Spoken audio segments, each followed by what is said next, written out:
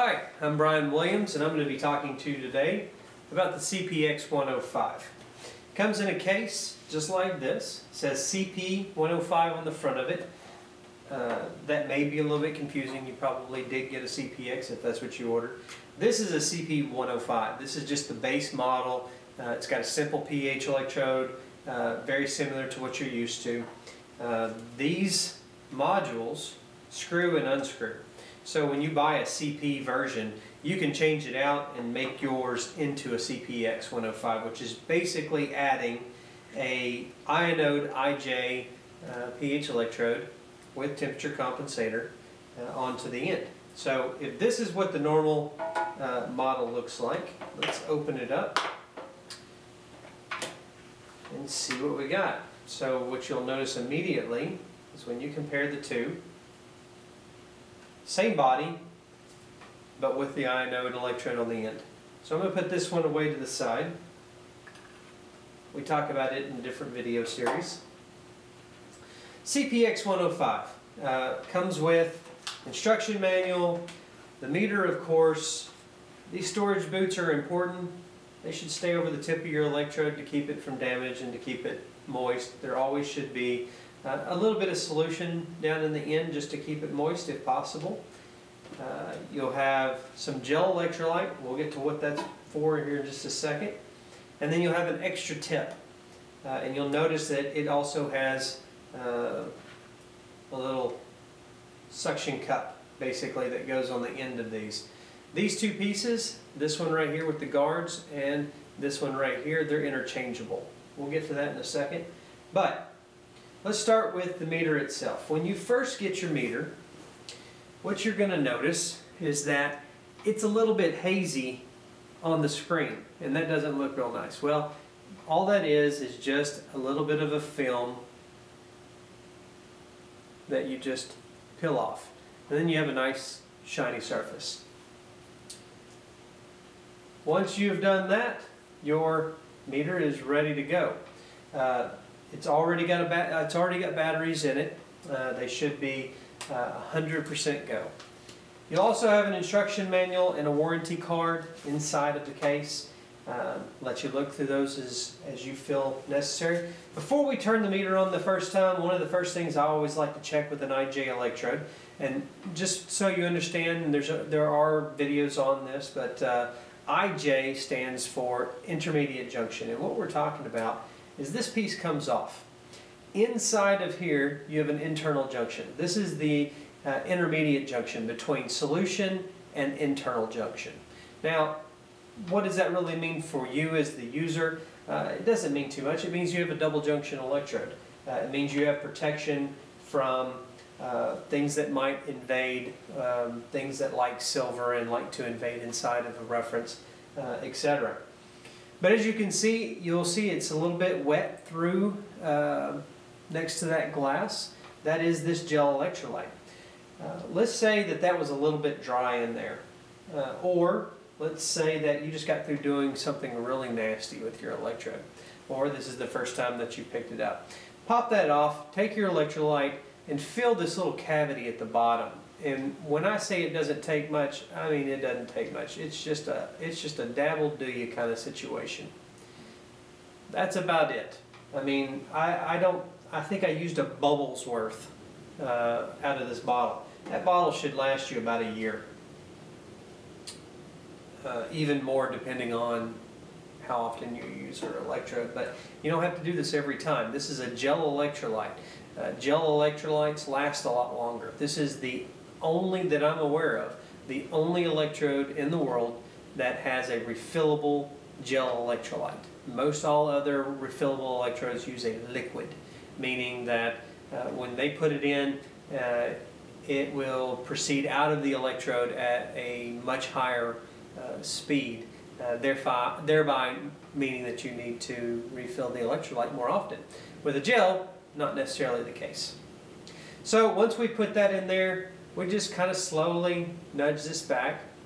I do a little twist thing until I get it seated. Now, how do you know, popular question, how do you know when it's seated? Once your O-ring passes this little black lip, seated well enough. Do you want to try and push it as far back as you can? Absolutely. But if it's giving you a little bit of resistance, it's okay. If the next day after using the electrode, you'll have a little bit of electrolyte creep, as I call it, coming out of the end next to the glass. Put that in a little bit of water, swish it around, tap that off, and then using the highly analytical piece of paper towel, pat dry, get that solution, get that water out of there best you can, and you can see that that excess is gone now. You're in good shape. At this point, go ahead and turn it on. There's an on button right here. Once you turn it on, it'll cycle through, and then it'll pop up and show your pH units. Now, right now, it's not measuring anything, so it's just going to fluctuate around kind of wherever at random. This unit is really nice in that it has an auto calibrator. So what I've got for you today is I've got pH 4 and pH 7 buffers.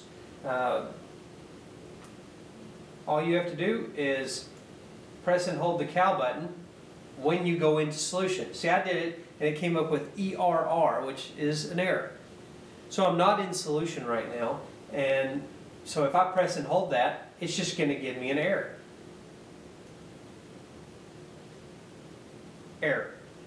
So I'm going to go ahead and put this in my pH 7 solution. Drop that down in there. And then I'm going to press and hold my cal button for a few seconds. Now, do you want to take the very first one that you put in at? You know what? It's probably okay.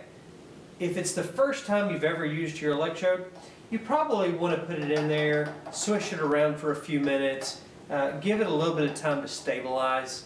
I wouldn't take it right out of the box and right into a calibration and go, you know what, cal, perfect, move on. You're going to get a little bit of drift if you do that. What I would recommend is you let that sit in that pH 7 buffer, 10 or 15 minutes at the most, just to give it a little bit of time to, stabilize and adjust itself. Myself, I'm going to go ahead and press and hold cal, and there we go, 7.0. Now, when I'm doing a calibration, you'll notice that I've got yellow liquid still clinging to that body. What I do is I always go over here and go through a distilled water or deionized water rinse. That way I know that I get all that carryover, that trace taken care of, pat it off, and then I will go to my pH 4 buffer. And I'll give it a second.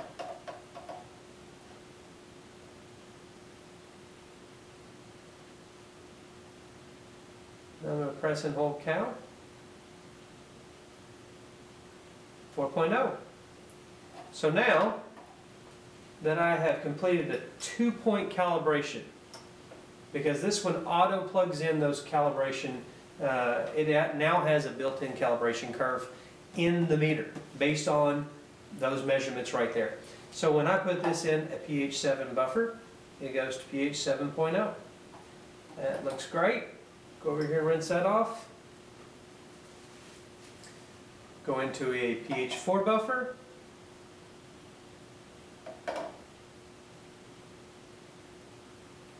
And we have 4.0. Took a little bit longer, just another second or two, to get down to that range. Now, rinse that off, put that away. When you're done, if you've got a little bit of pH 4 buffer left over, you can always take a little bit of that buffer, put it in this cap, just a dab or two, not a lot, just like a drop or two, into the cap, and use that as a temporary storage solution for this electrode. You don't want to use a lot, just a couple of drops, just to keep that a humid environment inside of that storage cap. Now that we've gone over this end piece, let's go ahead and pop that off. That's how easy it is, folks. On, off. On, off. So don't get too stressed out. When it's not in use, you know what? Give it a little clean. Doesn't have to be a lot. Stick it back in its protective cap. That way you don't lose this. Put it back in the good old carrying case. Now, our other alternative is the one that we would use for stabbing applications. Now, if I just took this one off, I don't want to just jam this one back on. It's probably got a little bit of electrolyte still inside this cavity and along the tube. But you know what? I always say, you know, putting a little bit more doesn't hurt. So, what we're going to do is we'll, again, fill this cavity. Alright. Take this piece, slide it on, give it a little twist, and push. And that's it. So now you see I have electrolyte because I use a little bit too much, it seems. But that's okay. Now, what you will notice is that this shape gives you complete access to the pH bulb. And it is a spear tip, but don't let that fool you. This spear tip is just as accurate as 90% of the glasses out there. Regardless of its shape, it's a very precise glass. Now, I just changed out to the electrolyte in this, so I want to check the calibration. Put it in. You know what? I'm a little bit off. Not much. 0.03, 0.04 from my original calibration with the other tip. So what I will do, press and hold cal, 7.0, done deal. Rinse that off, wipe it off, pH 4, right on the money. Love it. Okay. Now you also have another button. There are 3 buttons, on and off, calibration, and then it says degrees Celsius. You can always push on that button to see what your current temperature is in degrees Celsius. So right now, measuring at the end of that tip, I'm reading 19.5 degrees Celsius. In Houston, we call that cold. Now let's say that you have a really nasty application and you've ended up getting some gunk and some grime and who knows what on the end of this electrode. What you can do is you can just take that tip, either one of them, slide it off, throw that in some solution to rinse it off in a minute, and then you can take, just like this, swirl that around in some good old water, take a nice hand towel, or paper towel. Paper towel is a great device, and just wipe it down. It's one of the nice things about our ground glass reference junction. It's a simple, easy way to keep a clean junction. Just a wipe and then go back to work. Take that out of the water. Now, if you did have some gunk in there, you'd probably be smart blowing some air through there or getting a test tube cleaner, and you could do some cleaning that way. But it is plastic, so you can be a little bit abusive. Just be careful of the O-ring. If that ever breaks, then you'll need a new O-ring. Alright, so I'm going to put some more electrolyte in here. Anytime you do a cleaning, it's very important that you do what? That's right. It's very important that you calibrate your electrode. And I'm going to give a demonstration of the true capabilities of the CPX-105 spear tip style electrode. This, my friends, that's a pork shoulder. Now, I know that you don't sit around at the house going, you know what? I wonder what the pH is of my pork shoulder. But this particular electrode is an extremely strong glass. The glass on this electrode is extremely strong. It's able to pierce right into an object. Now you notice I did not hesitate in punching this into this shoulder of pork. Whether it went into the bone or the meat, I wasn't concerned about the glass. Why? Because the glass that we use is extremely strong. It is used throughout Australia in the meat industry.